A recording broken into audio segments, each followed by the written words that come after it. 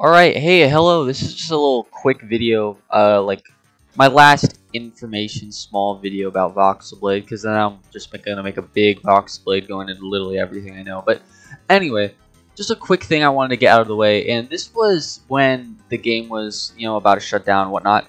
But for those of you who don't know, there was a item in the crafting called a Astral Present Box. Now, what you needed was a binding orb and astral paper. Astral paper was obtained at the snail traveling merchant guy, and a binding orb was crafted with a corruption thing and a tier that you could buy at the church.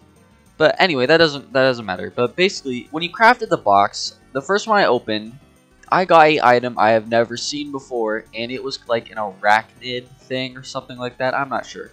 But basically, what the item did was it gave people access to items that you couldn't get regularly in the game or haven't been implemented yet.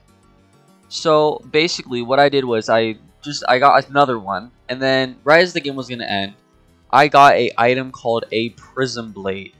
Now, I was very confused because I didn't even think you could get swords from this, but that was very interesting to me.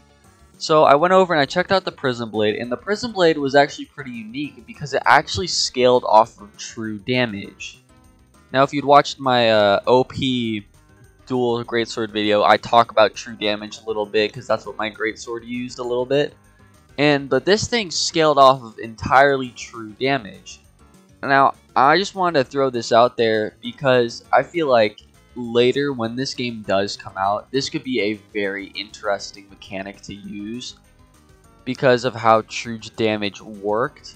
So I just wanted to throw this out there, and that you basically could have gotten items, and I wanted to know if anyone else got astral presents and got items that they've never seen before, because so far I'm the only person that I know that has gotten one of them. So if any of you have, just comment down below, tell me what you got. I'd be very thankful to hear it, and that'd be great. So yeah, thank you, and I'll see you guys later.